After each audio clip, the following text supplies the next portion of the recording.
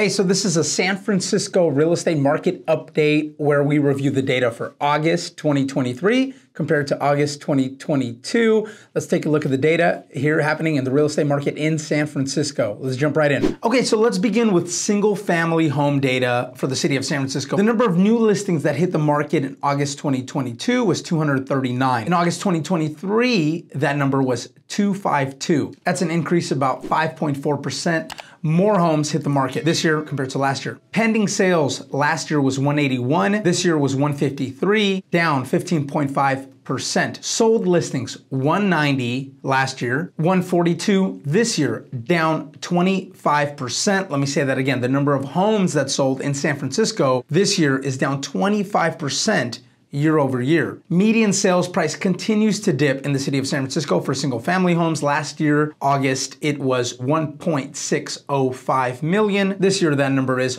1.576 million, a decrease of 1.8%. So not significant, but it does keep dipping. Interesting though, average sales price, single family homes, city of San Francisco is up year over year. So last year, August, the average sales price was $1,946,000 and some change. This year, that number is $2,177,000 and some change. So that's an increase of 11.9% year over year. Days on market, August last year, 26.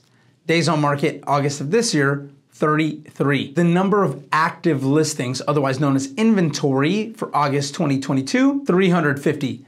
The number of active listings August 2023, 321. That's a decrease of 8.3%. The percentage of homes sold over the list price last year was 75.3%. This year, that number is 63.4%. On average, last year, homes sold for 8.3% over the ask price, whereas this year, August 2023, homes sold for an average of 7.6% over the asking price, so not a huge difference there. And month supply went from 1.5 months last year to 2 months this year. So all in all, inventory is still a little bit low. The number of homes sold this year is a little bit less. Median prices have remained more or less the same. Average prices bounced up. Homes are taking a little bit longer to sell. So overall, I would say that the market is a little bit slower this year than it was last year around the same time.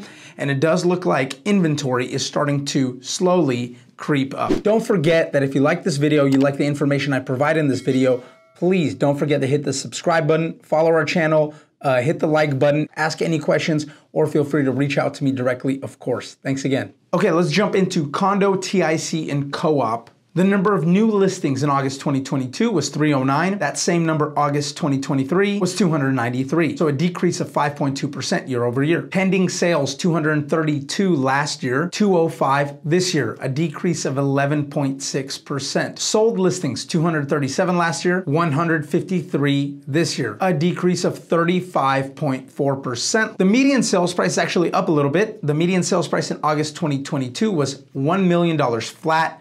This year, that number is $1,093,000 and some change, so that's an increase of 9.3%. Average sales price was $1,174,000 and some change. In August 2023, that number was $1,211,000 and some change, an increase of 3.1% year over year. Days on market last year was 50. This year, that number is 58. The number of active listings last year was 894, and this year that number is 648, a decrease of 27.5% year over year. The percentage of listings that sold over their asking price was 37.1 last year, and that number is 31.4% this year. The percentage of list price received was homes were selling for 100.7% of their list price last year, and that number is 99.4% this year. Lastly, months of inventory was 2.9 last year, and it is 3.4 this year. So all in all, even though inventory is down quite a bit, prices actually are up